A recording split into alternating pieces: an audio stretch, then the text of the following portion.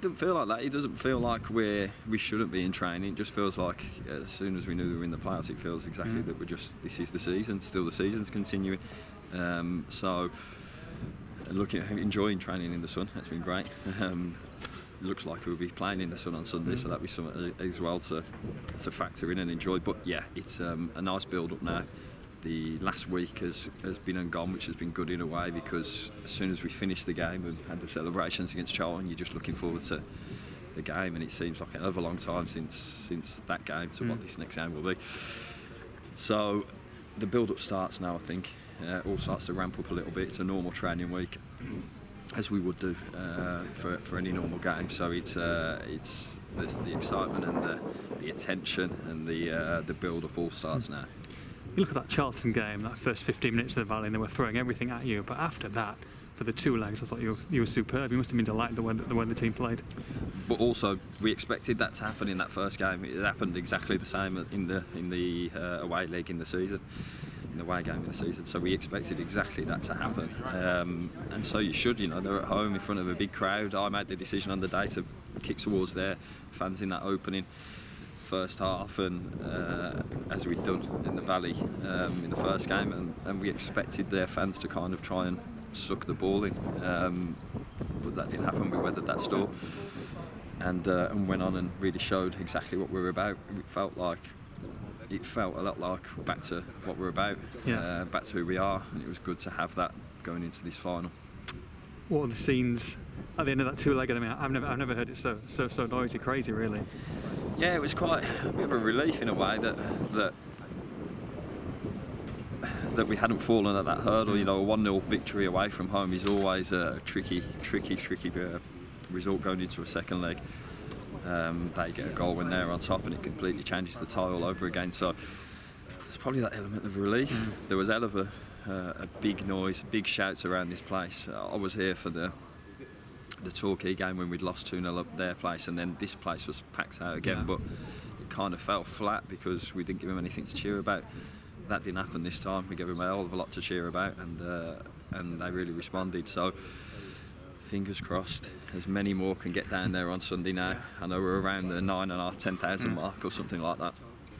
So I read, and that if we can get as many proud Shrewsbury people down into Wembley as possible, I would just say it helps so much to have that vocal voice, that intensity of Shrewsbury fans behind us. It will really help.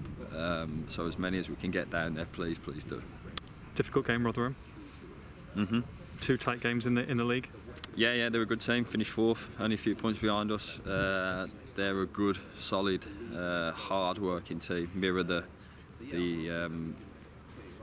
way that the manager was their manager was as a player, hard-working, physical, strong, athletic, who can play as well. So they're a tough team in some respects, very similar to ourselves. They're a tough team, and they'll be right up for the game. Their manager have got them right up for the game, and it'll be tough for us to come out on top of that. But we have to give it our all, give it our best.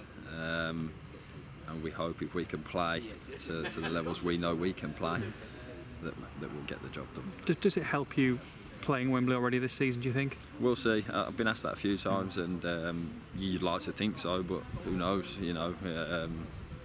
We'll all find out on Sunday, I suppose. Without a question, this is the nature of this. Having 48 games lead up to this game means that it's a big, probably a bigger game than that. What it is, it's a bigger game than that Checker Trade game. So that adds that intensity, and that adds to that all or nothing outcome. And we will see whether the experience of Wembley will help. You like to think it would, but of course, time will tell on that.